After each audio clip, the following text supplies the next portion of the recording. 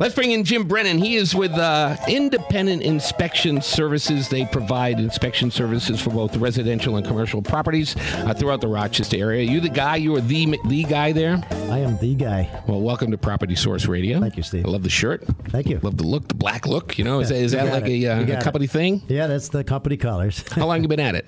I've been doing it for 5 years now. And my background is mechanical contracting. I spent about almost 40 years in that. I used to be a licensed plumber. My expertise is HVAC and the commercial and industrial. So it transitions perfectly into this. No, I love this. It's very nice. Yeah. What sets you apart from other inspection companies, would you say? And it may be that it's all in the personal service more than anything. Well, I think really what I encourage the buyer to do, and most of the inspections I do are for home buyers, is to hang with me the 2 to 3 hours I'm going to be there, depending on the size of the house, and really look at everything I'm looking at. So when they get that emailed report to them the next day with the digital pictures, they know exactly what's going to be on it before they even get it. So if they see that I can't see through walls, but I'm trying to figure out what's going on, that really helps them.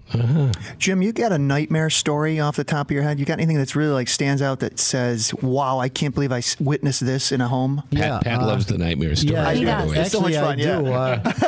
About a year ago, I was inspecting a house in the inner city, and I made the appointment for 7 o'clock in the morning, and it was still in the wintertime. So I got there at about 6:45. It was still dark outside. I guess I didn't do very good planning. And so I rode around the block a few times to wait for the realtor to get there. Finally shows up. I go take my ladder off the truck. I'm going to set it up on the building. He says, I don't think I would do that if I were you. And I said, how come? He said, well, it's a vacant house and there could be squatters in here. And if you startle them, you don't know what's going to happen to you. So, oh my. So I said, okay.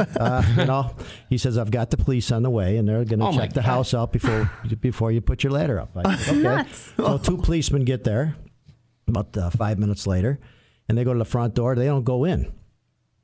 And they're waiting for 2 more policemen for backup before they go in. And I'm going to put my ladder up against you his were house, 5 minutes away from walking up the side of the building. So you learn it, you live and you learn. Wow. But, It was very interesting, and there was nothing happened. It was fine. And I do quite a bit of city houses, and I've never had a problem, but that was kind of an eye-opener. Yeah, I would say so. When you inspect city houses, do you find that it may be impossible to generalize, but how's the workmanship in many of these old houses? Pretty good, pretty bad, pretty what? The old houses it's very good workmanship. What you find is most of them aren't insulated very well. They don't have to have a ventilation. Attic ventilation doesn't have to be what the new houses well insulated has to be. So you just it's just a different story. But the workmanship is very good on the old houses. Is lead paint still a big issue? Yeah, it's anything painted before 1977 is going to have lead paint in it. So if you inspect a house that is 100 years old, but if someone has moved in since the 70s, then the lead paint's not an issue? Lead paint is always an issue. It's going to be there. There's going to be painting over it with non-lead paint, but it's always under there. So if you get like at windowsills where they're going up and down, it's going to wear it. It's going to wear it. There's going to be lead paint underneath it. And that's what people do, Pat? They just paint over the most of the time. Really? Yeah, most of the time. Yeah, that doesn't seem right. Well, nobody really pays much. I mean, nowadays there's more laws implemented for lead-based, but in the past, there's really nobody paid much attention to it. So you just recolor. I want a different color. You put it on. No big deal. Yeah, can you imagine trying to scrape all that paint off down to the bare surface? Would be horrendous in labor. Good point. Good point. What kind of areas do you cover around here, Jim? Mainly Monroe County, but I do go into the surrounding counties once in a while. But mainly just the suburbs here. Okay. Do you have a busier time of the year than others? Yeah, right now the last 4 weeks has been extremely busy. And it's because, housing. It's been spring early spring, and sales people get the bug to start buying houses. Notice how he says, we've been, it's been busy. I know. He's going, we are so busy. It's great.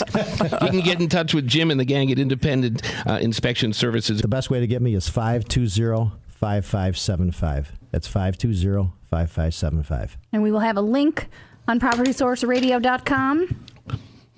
On your website, I have to say, you have a pretty elaborate and impressive list of credentials. Oh, thank you. You'll run down some of those? I mean, you seem to have the thumbs up from almost everybody. Well, I spent, like I said, almost 40 years in the mechanical contracting business. I was president of the local ASHRAE chapters, which is the American Society of Heating, Refrigerating, Air Conditioning Engineers.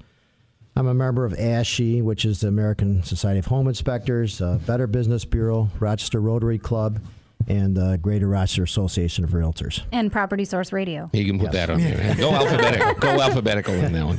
And you said it takes, how long would you guess for a standard a smaller house, about 2 hours. A larger house, about 3 hours. I just did a double in the city yesterday afternoon, and it took about 3 hours. How about newer properties? Would you rather inspect an old property or a new property? It doesn't matter to me. Different problems? I like to do all different kind of properties. It's keeps life interesting. I'm doing a trailer park in a couple of weeks. A couple of trailer parks, 24 trailers. Jeez, I would have never thought of that. So, Me either. The whole park. Yeah, there's 2 different parks. Somebody from Washington, D.C. is buying them down in the southern tier. So. Oh, yeah, okay. What do you look for there? The foundation. Tires? Foundation is the biggest thing. Flat tires? Well, you see a lot of trailers. They start, the foundations weren't put in right, and double wide, you actually see a crack right in the middle of the trailer at times. She said, I never thought they even had to be inspected. Did you? No, did not. Is that something you have to have done, or is that just an option? No, everything. All inspections are an option. It's not a law for anything. Okay. So the guy buying the park actually opted to hire you guys to come in and say, is this okay for me, or what's wrong in here? Yes. Okay. Perfect. Yep. Sums it up. All right, the phone number again is 520-5575 if you want to call and talk with Jimmy. Going to be busy today. I know it's Saturday, and he said it's a busy time of year, but I'm sure he'll leave a voicemail, and you'll get back to him if you're interested in using the great folks at Independent Inspection Services. Their website has a link at our website at PropertySourceRadio.com. Anything else you want to mention before you got a whole list? I feel bad. We probably didn't. I love when people come in with lists of stuff they want to talk about. We never get to any of it. No, that's it, Steve. I guess maybe you asked me earlier what maybe might differentiate me is I do use a couple of meters that most home inspectors don't use. I test the natural gas lines in a house, which most of them in this area do have natural gas. Make sure there's no leaks. I test for carbon monoxide in the air. And I also have a moisture meter where there's a question that might be a problem with some water in the walls. We all need a moisture meter. So. Yes. But that's really that's probably the differentiation and the time I take with the customers to really help them out. And this is the biggest purchase of their life most of the time. So we want to make sure that they don't get in trouble. Jim, thanks for spending some time with us. You're a good guy. You can come back anytime you want. Thanks. You can't come back next week because you were just here today. Okay. Love to have you back sometime. Jim Brennan joining us. And we will make way for Carlos Rodriguez. Carlos, in your corner is next, our weekly Saturday feature of Property Source Radio, Sports Radio 950 ESPN.